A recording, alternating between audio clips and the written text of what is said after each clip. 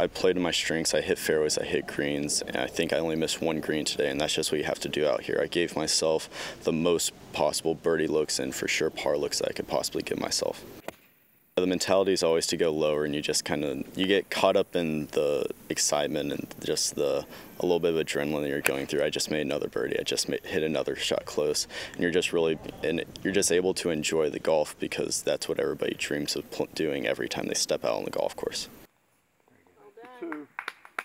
You really never put yourself out of it, Karsten. You just know that if you put up couple of good rounds, you can be just as quickly back into it as you put yourself out of it, so to say.